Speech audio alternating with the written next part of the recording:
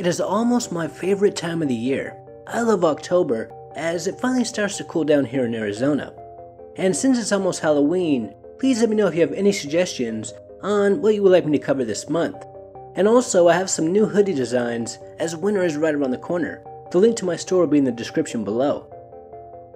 Now, over the past couple of years, I have stumbled upon a lot of articles about eyewitnesses swearing that they had seen the Loch Ness Monster. And it seems to me that these sightings are increasing every year, which would make sense if in fact there is a Loch Ness Monster, as there are more and more people going here every year. Now, a couple of weeks ago I stumbled upon an interesting article about a huge sonar hit in the loch. In August of this year, a family on vacation were out on the lake on their boat enjoying a nice summer day when a man noticed something he had never seen before on his sonar. He saw an image of a mysterious object that was about 60 feet long, and it was moving right under their boat. This man was shocked. He had never seen anything like this before. Now, one of the best theories about the Loch Ness Monster is that it's a large sturgeon. And in one of my last videos about the Loch Ness Monster, I learned that still to this day, nobody has ever found a sturgeon in this lake. But this lake is connected to the ocean, so some believe that maybe from time to time, a large sturgeon makes its way into the lake, which is a great theory.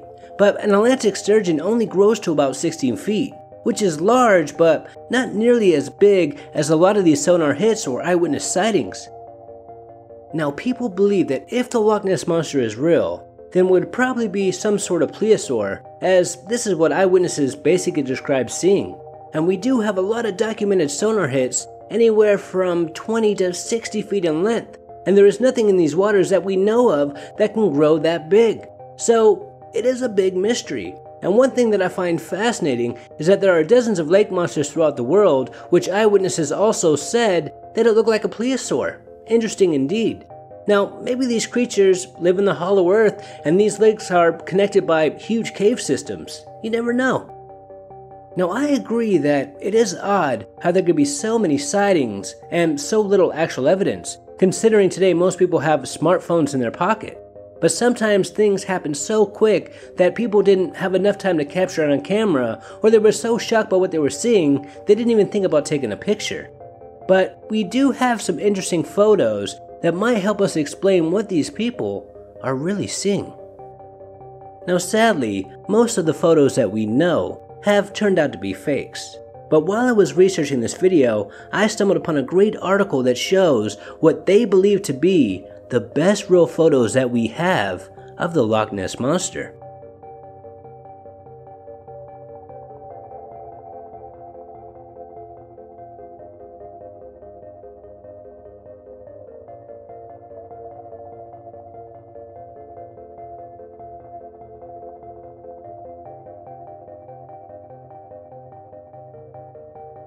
This footage right here was captured last week.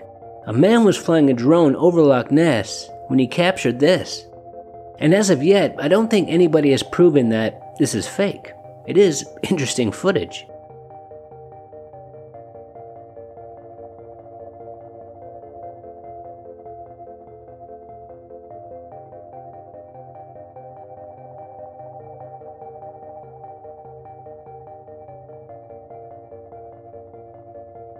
Now, scientists, as well as most people, don't really think that there's an actual living, breathing plesiosaur that lives in the loch. But there is a mystery here, as how could there be so many eyewitnesses throughout the years who truly believe that they saw something unknown, something big that they can't identify?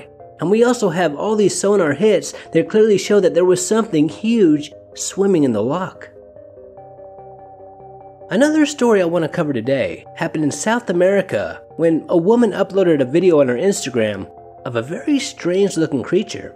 This woman stated that she was night surfing in Panama when she saw something that she couldn't explain. Now, this video was viewed more than 25 million times, and when I saw it, I thought to myself that this has to be fake.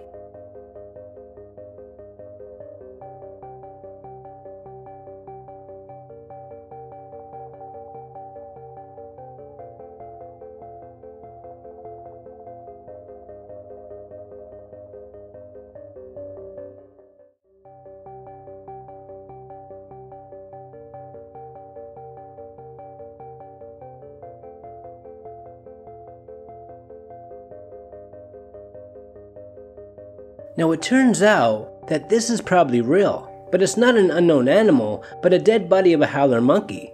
But this is still not confirmed.